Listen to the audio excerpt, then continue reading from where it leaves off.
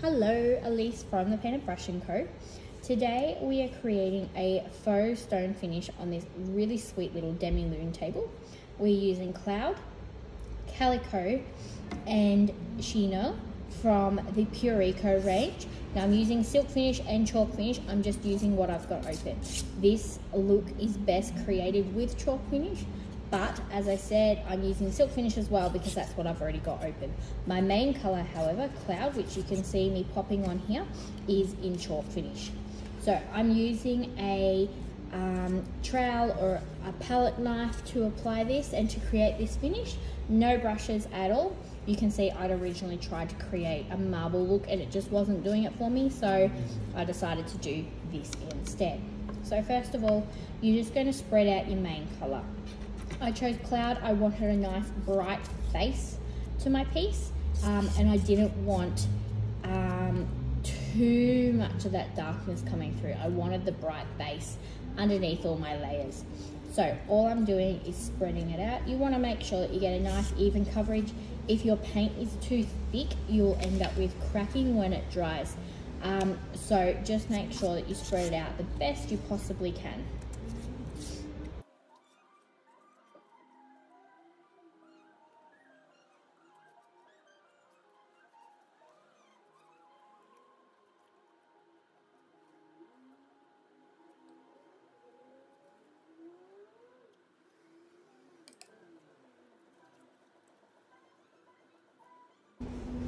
So once I've got all of my Cloud spread out all over the table, I'm going to come in with Chino, which is this beautiful dark brown grey. It's a really, really nice colour, and this is going to be, this is how I'm getting my stone finish. So when you look at a piece of stone, you're going to see those flecks of different colours through it. So this and Calico are my two flecks of colour coming through the white. So I'm just very lightly using my palette knife to gently wipe it on randomly, all different directions so it doesn't look one directional. And I'm just spreading it out as much as I possibly can. Really moving it around. I'm letting it mix with the wet Cloud so that you get other tones of colour coming through as well. It's a pretty simple process. It's just a case of playing around until you get the look that you want. And if you don't like it, you can either paint straight over it. You'll have a lot of texture underneath, but you can paint over it, or you can sand it off. Using chalk finish will definitely make the sanding process much, much easier.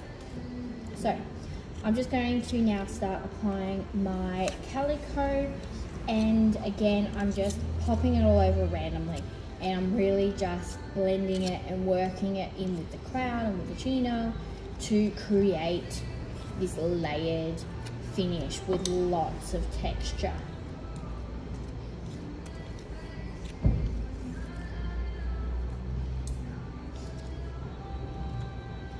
Once I've got my couple of colours down, I'm really just starting to blend them together just a little bit. I don't want them super, super blended, but I don't want them to look like big globs of paint either. So I'm using my palette knife. Again, I'm really, really lightly. I'm using the edge of my palette knife, not the flat. If you use the flat, what will happen is it will create like a suction, and it's actually going to lift up that paint, which we don't want. So I'm using the very edge of it and really lightly on a slight angle brushing over just to create that little bit of texture. And then you just keep building those colours until you're happy with your finish. So I've now come back in with Chino, and then I'll come in with some more Calico.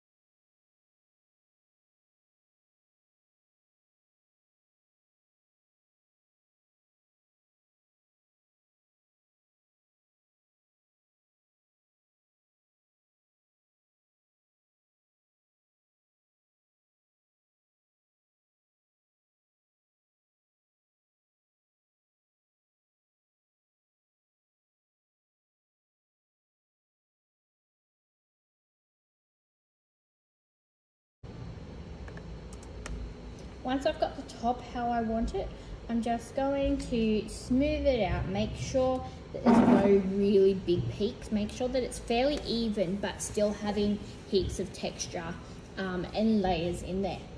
And then I'm going to come around and I'm just going to carry what I did on the top around to the sides. Now the sides of the table are curved, they're a little bit harder to do. I'm going to pop down my cloud first and then sort of just slowly carry those, the calico and the chino around those edges, just to make it look like that's how it naturally is. And I think it's really important with this sort of finish to make sure those two colors are carried around. Otherwise I feel like it just takes away from the finish and it looks like a painted finish rather than like a stone finish. So because my paint's quite thick, I'm just going to let it dry overnight just to make sure my paint is 150% dry. And then I'm going to very lightly sand it with 1000 grit sandpaper just to knock back any sharp bits. Again, we've created heaps and heaps of texture, so we want to make sure that we're not leaving any sharp bits, any really big mounds of paint. So we're smoothing them out, and then once we've done that, I'm going to give it a wipe down just with a damp cloth, remove any dust, and then I'm going to seal it. Now to seal this piece, I will be using Pureco Pearl Finish and Pureco Eggshell or Satin Finish, which is their semi-gloss, I should say, which is their satin finish. I'm using a little tiny bit of the pearl on the top just to get that slight sheen happening that you often see on a stone. Thank you so much for watching. I hope you can go out and create this finish. It was really, really fun to do. I think it has a lot of applications and it's a really easy way to add an element to a piece that needs a little bit of a lift, needs a bit of detail. So thank you so much. Have an absolutely wonderful day and I will see you in the next video.